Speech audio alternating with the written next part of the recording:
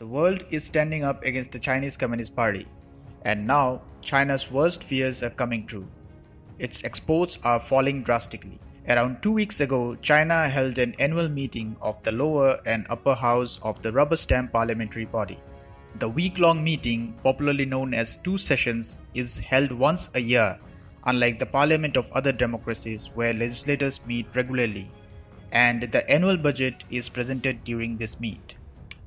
The economic growth target set in the budget is the most significant feature of these sessions, as the Chinese government as well as the Chinese people take the GDP growth target very seriously. Every year, the Chinese Communist government is under pressure to accomplish the economic growth target as it signifies the Communist government's efficiency.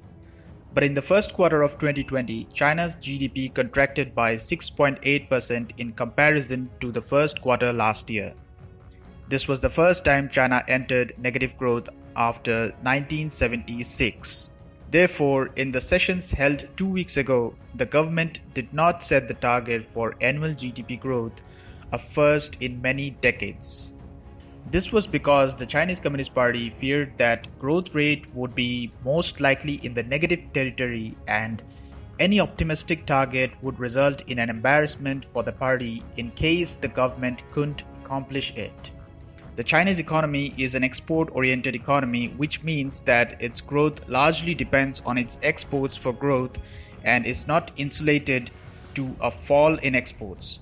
Hence, it is the aim of the CCP to protect its exports at all costs. But as the data for the exports in the month of May were released, the Chinese government's worst fear came true, with contraction in exports and imports falling to their lowest in 6 years.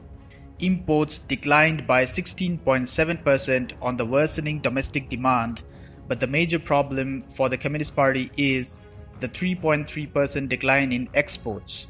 The contraction in imports for 2 consecutive months would actually help the country to increase its foreign exchange reserves, which already amount to around $3.1 trillion.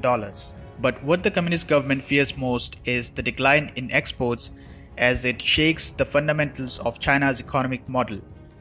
China built its economy in the last 4 decades with a focus on one single factor: exports. With the help of exports, it became the second largest economy in the world and gave employment to millions of citizens. Today, China exports goods and services worth more than $2.2 trillion, or 20% of its GDP. It is the largest exporter in the world, ahead of even the United States, the largest economy in the world, by $600 billion. The country built foreign exchange reserves worth $3.1 trillion, more than the GDP of India in 2019, thanks to its export prowess. In the last 4 decades, China established itself as the factory of the world, providing cheap labor to Western countries for contract manufacturing. The entire growth story of China was built around cheap manufacturing and exports. But with the protectionist governments in power in countries around the world, the free movement of goods started deaccelerating, and China's status as the factory of the world is under strain.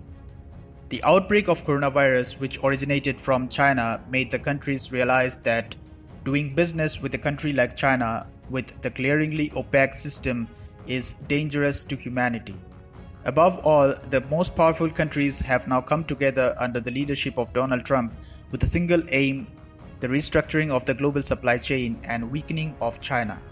In the last few months, countries around the world increased tariff on Chinese goods and are incentivizing their companies to shut down manufacturing units in China. Most of these companies are shifting to South Asian and Southeast Asian countries, which have labor cheaper than China and a huge market to cater to. The shift of companies would result in a decline in exports and millions of jobless people in China. If the southward movement of exports goes on for a few years, it would create a huge risk for the macroeconomy as well as the political stability of the country. The authority of the Communist Party is derived from its ability to deliver economic growth and prosperity to a large number of people in a short span of time.